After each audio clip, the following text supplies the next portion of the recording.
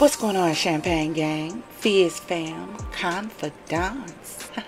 Welcome to the Champagne City for Sit, Savor, and Spit. I think I'm going to create a spot specifically for those confidants of mine who like dipping into the creativity.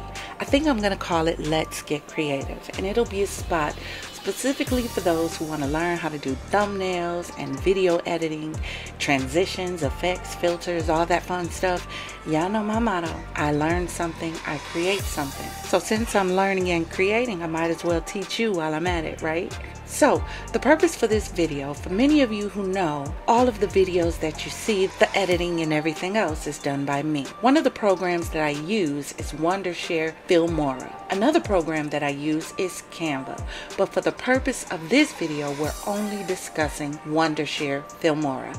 And the reason we're discussing Wondershare today is because there's been some changes, and I'm not happy about it, not happy at all. So, one of the reasons why I chose Wondershare was because I could get everything that I needed all in one place. Stock media, audio, effects, transitions, filters, templates. I could get everything that I needed.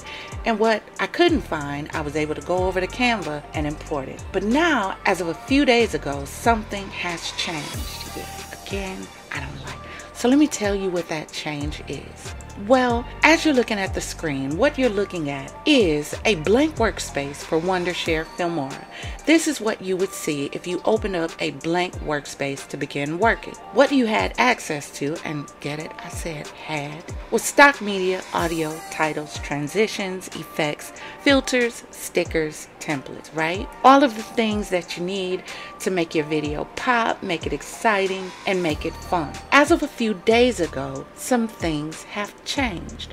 So if you look on the left hand side, you see project media, global media, cloud media, influence kit, adjustment layer, compound clip, right? Now if I click on the stock media tab, then I get mine, AI, I get library.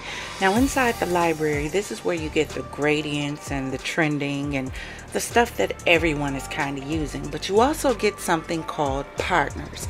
Now underneath partners, you see Pexels, Giphy, Pixabay, Unsplash. These were items that we were able to use with our subscription to give our videos that extra touch of pizzazz. All we had to do was click on the partner we wanted. Now I generally went to Giphy because Giphy has more of the fun GIFs that you can use, and we were able to use them. There were free items and some that you had to pay for, but there was still enough free assets that you didn't have to worry about paying for another subscription to get what you needed.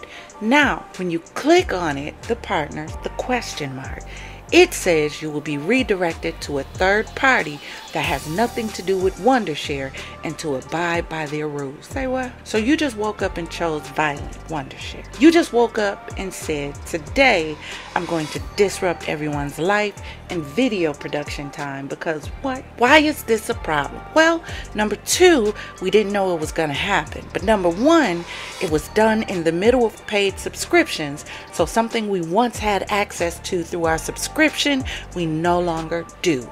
But you didn't change the price for it though. That's my problem. Price is still the same.